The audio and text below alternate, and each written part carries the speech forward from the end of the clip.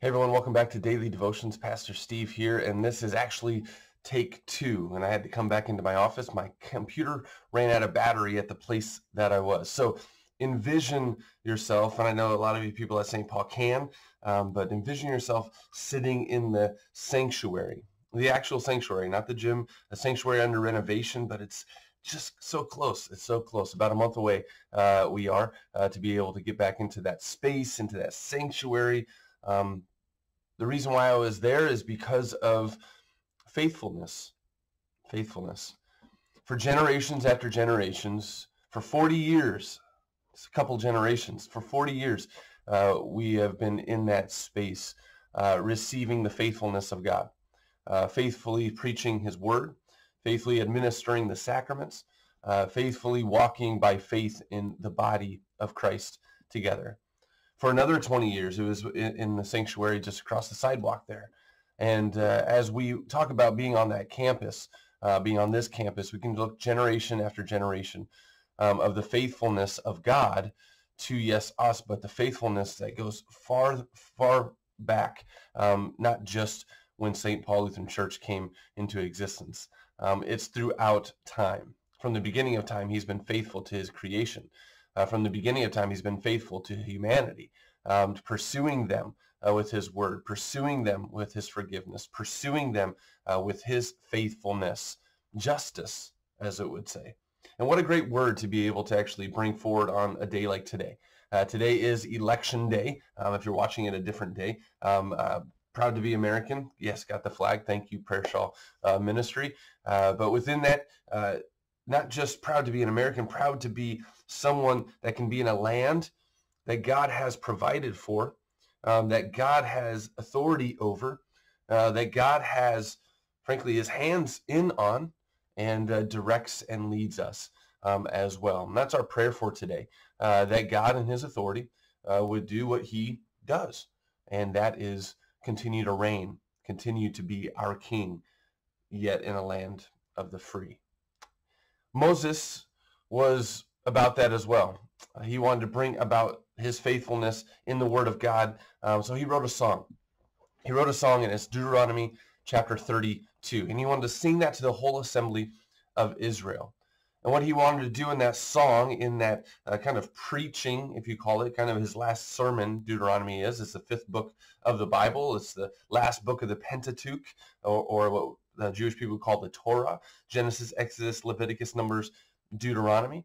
And so with this last word of Moses, what would you say within your last word? I know we go all the way to chapter 33, but the understanding is that this last part of Deuteronomy, Moses was going to be brought to death, but what's his last words? What's his last words to the assembly of Israel? It's about the faithfulness of God. It's about the justice of God. It's about who God is and who he has been for generations in his life, but who he will be for generations to come. He is faithful. Not talking about Moses, although he was faithful. We always go back to how God is faithful. And so open up with me to Deuteronomy chapter 32.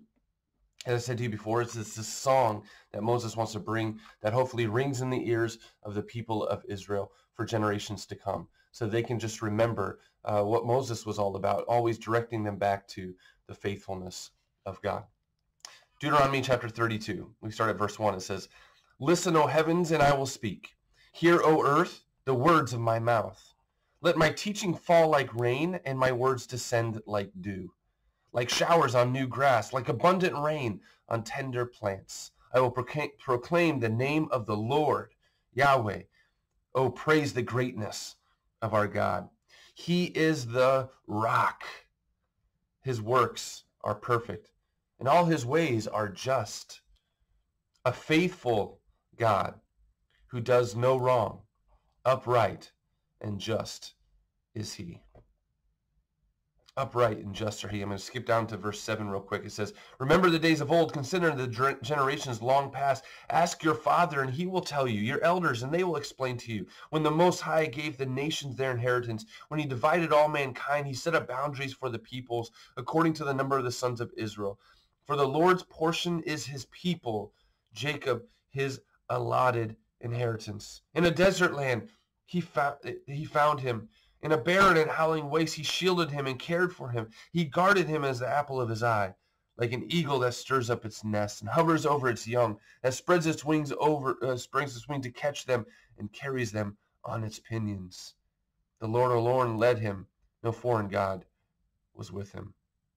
Going back to the ancestors, going back to Jacob and being able to say that's really where Israel came out of, the calling of Israel. And you get to see how God takes care of his people faithfully with justice.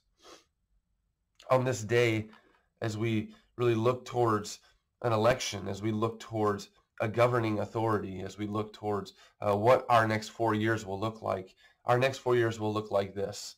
If God promises us this next day, and he brings forth that next day, he is a God that will be faithful in it. He is a God that will hold that day in his hands. He's a God that will pursue this day in who he is and who we can see him as. Yes, we look to our governing authorities to bring about some policies and stuff, but we look to our God to bring about justice. We look to our God to bring about faithfulness. And the awesome thing about that is us who are called as the people of God, we walk and enact justice.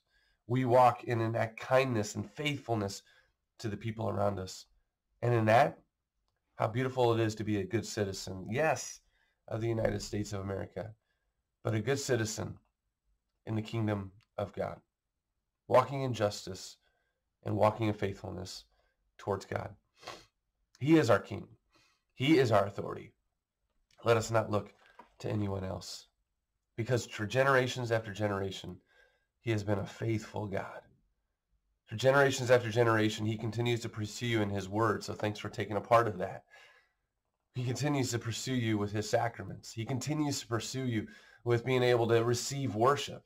He continues to pursue you to be able to look into your past and being able to say, he didn't move. Maybe I moved, but he never moves. He is the rock of faithfulness, the rock of justice, and he will always be. And so the spirit of faithfulness, how do we live that out? We live that out with our eyes ever fixed upon an immovable rock who is our God, who is faithful to us today and in the days to come. You can count on it because his faithfulness is not according to our works or our decisions or our minds or what we want. His faithfulness is according to what he desires, and he desires faithfulness to his people and creation.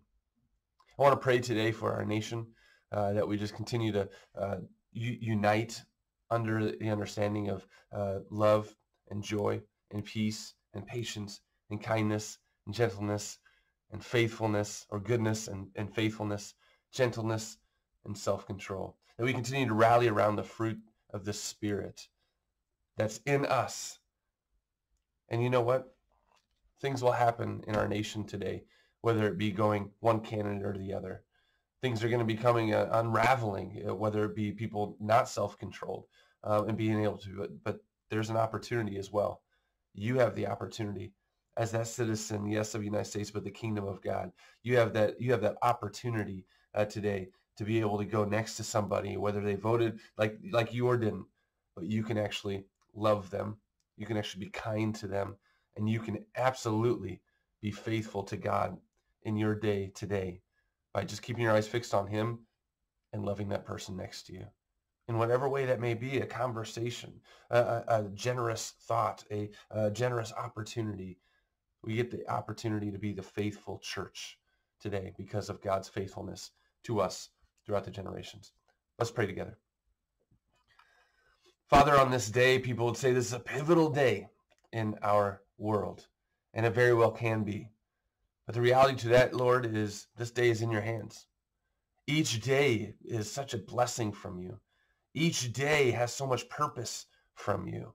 So let's not make this day any more pivotal than every other day, because our days are just, we want to be met with one more knee bowing before the name of Jesus Christ. So help us to be faithful to that today. Help us to pray for our nation, but help us to be the people of our nation with the faithfulness of God inside of us.